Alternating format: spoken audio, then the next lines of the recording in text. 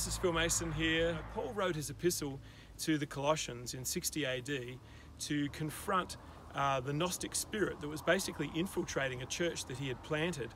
And it was kind of a Jewish sect that was into the worship of angels and all these different layers and levels of ascending into the realm of heaven.